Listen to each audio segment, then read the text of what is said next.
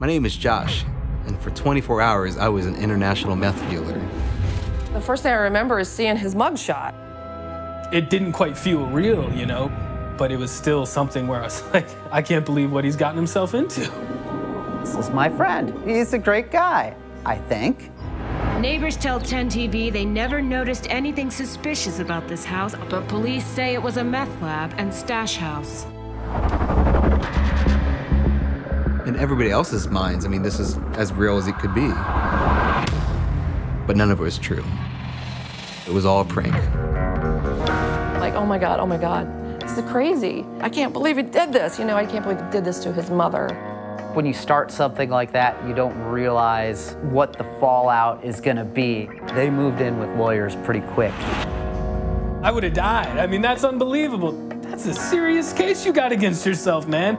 This prank got way bigger than I could have ever imagined. Infected way more people than it should have.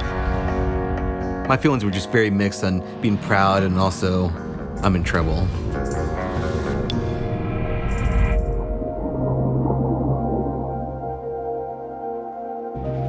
Growing up, I was always huge into science and tinkering with things. I got a chemistry set, Legos when I was smaller than that.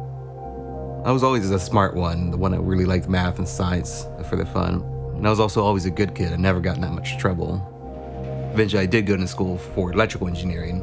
I worked at a local utility as a control systems engineer for a while. Just wasn't really fitting me 100%, so I decided to up and leave. And my perspective was, I'm taking a year off of everything and just live off of my savings for a bit, getting more into music and film, just see where life was going to take me next. Josh is my first nephew. When Josh left the power company, our whole family pretty much wondered what was going on with him. Where'd he go? What's he doing now with his time? He's quitting there to work in a band, you know, or to do video stuff? Okay. Maybe it's a phase, you know, how people always go through phases in their life.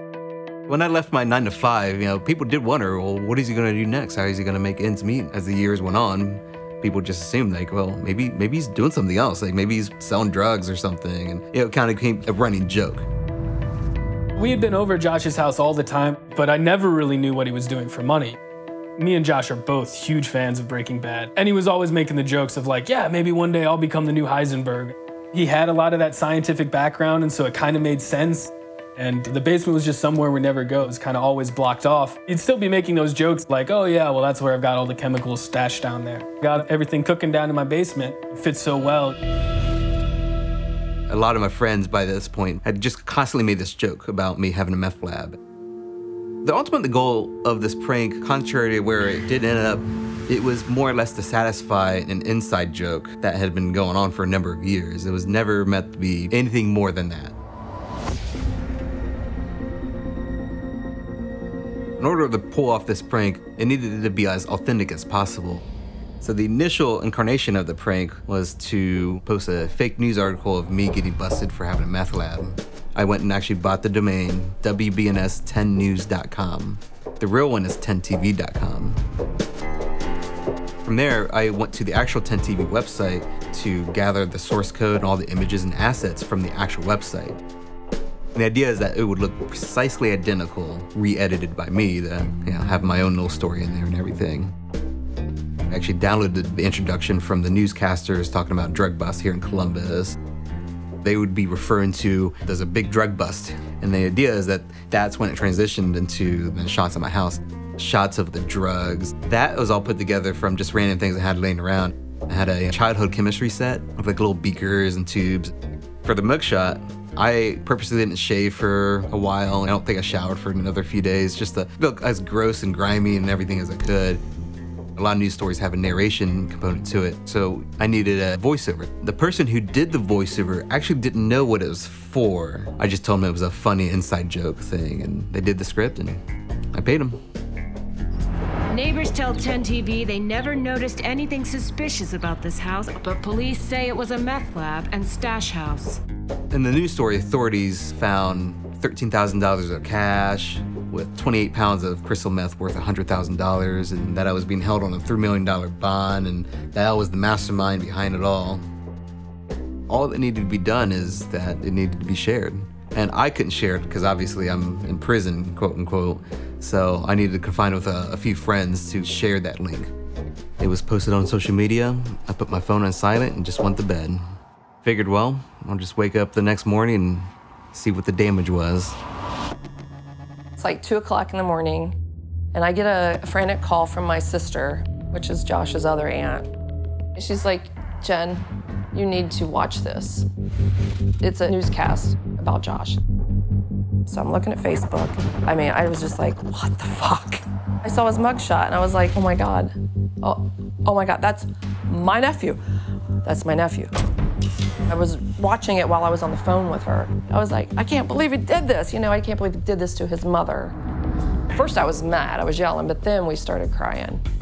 All I could think is like, what do we do now? We get on a three-way phone conversation with Josh's mom, woke her up 2 o'clock in the morning. We're like, well, your son's in prison. And she's like, what? And then everything went silent. We told her why. We told her that he's been charged with making meth, in charge of one of the biggest drug rings in Ohio. She was devastated. Her voice was weak, tired. You can hear her crying. She was up that whole night. I woke up and roll over and look at my phone, and it's just exploding. Just constant barrages of, messages and phone calls. I saw upwards of about 100 missed calls and at least like 50 different messages. Most of them just wondering, did this happen? Are you okay? The very next thing I did is I hopped on Facebook real quick, and I see literally 1,000 notifications that I have. People tagging me. And that's when I realized everyone was sharing. It was just all over the news feed. And at that moment, I thought, uh-oh, this may have gone too far. So I woke up, immediately rolled over, checked my phone, and instantly the first thing I saw was a post about how my friend was in jail and had been secretly running this whole meth ring. There was his face in a mugshot, and he looked all disheveled, like he had just been inhaling chemicals for 3 days on some big cook or something like that. Pictures of his house with police tape and images of the basement that we could never go down to. It was just stunning. It was something we had joked about so much, and he was just laying these breadcrumbs for us the entire time. I think everything was fitting in its place. He quit the power company. He doesn't have a job, but he's making money. Where's he getting this money? I could see him in a suit, in his basement, with a big old chemistry set, and thinking, yeah, he could probably pull this stuff off. I think he was living through that series of Breaking Bad. Thinking about it throughout the day, the image of cops finding him and grabbing him, handcuffing him, throwing him in the cop car, and then him sitting at the end of the day, hopefully wallowing in his self-pity or something, in a jail cell in an orange jumpsuit. I'm thinking, he's been in my home. I've been in his home. I haven't seen the whole house. Watching it, I was like, there's no way. All that time, we were joking about him being some kind of crazy meth kingpin, and he really is? Have I been this close to danger my whole life? I had no idea.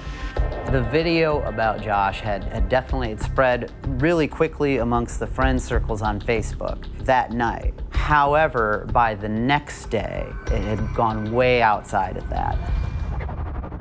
There was a large variety of comments, people who said, I always know he's a weird, strange guy, so, maybe he deserves this. Other people kind of defended it, saying you shouldn't immediately judge people by the news, and there's always more to the story. Maybe there's just desperate measures, and maybe times were tough, and so he just did what he knew how to do. And I was a complete fly on the wall. As far as everyone knew, and they thought I was just gone forever. So I could see a lot of what people thought about me without the filters, both good and bad. The fake news article of me getting busted for meth was shared about a little over 20,000 times that day. By that point, I took a break, and I thought, okay, well, I need to call my mom. Like, if it's really like this viral, then she deserves to know. So I call my mom. She picks up pretty quickly, and I tell her, that you may have seen something on Facebook. And she gives me the that, it's not true. It was a short conversation. Her tone said it all. She obviously didn't want to talk to me that long. I had that feeling as when you're a kid and you've done something wrong, you're grounded, basically. And it had been a long time since I had that feeling. I thought the prank was finished, but it was about 4 o'clock when I got the email from the senior vice president over at 10 TV wanting to have a chat with me. It's a short email. It's only a couple sentences long. He just says, I've seen the website and I want to have a conversation with you. Shortly after that, I did get a formal cease and desist order. More or less just said, you need to take down the website, take down the video. But then he requests that I transfer over the domain that the website was hosted at. And knowing that there's a 60-day lock period to be able to transfer that domain to him, I knew there was no way I could give them that domain until that transfer lock had expired. I said to him, I can't transfer the domain, there's a 60-day lock period. And then that's when the tone changes to rather threatening. One of his last emails was that you have two options. One, you can give them the domain, or two, that they would sue me for damages up to $150,000 if they didn't get their domain by 5 o'clock that day. I'm sure that scared the crap out of him. That's a lot of money. He was seeking attorneys. I would have died. I mean, that's unbelievable to have one of the biggest news stations in Central Ohio come in after you saying, we're seeking $150,000. I mean, that's a serious case you got against yourself, man. The very first time that I decided to come clean with the prank, I did it earlier than I expected. I wanted to have the entire day to let this prank kind of run wild, but I was getting so many, different messages, and there was just so much activity. I thought, okay, well, maybe it's about time to come clean. Around 5 or 6 is when he finally came out that, yeah, this was all a joke, guys. Finally, I started to relax a little bit. I was like, this is not real. This is the most masterful prank I have ever seen. That's the worst joke I've ever heard in my life. That's not even close to being funny. I mean, that is seriously the worst of the worst. That's not funny at all. I'm waiting for this $150,000 lawsuit. So I'd been assuming that the paper is going to hit my door. After a few months, I eventually did get the domain. I think I'd figured by that point, if there was going to be a lawsuit, it would have happened by that point. So in a way, once that domain was taken away from me, I celebrated. Because for me, the prank was officially over 4 months later after it had done its thing. Even to this day, my family asks me, well, why did you do this? Don't you have something better to do with your life?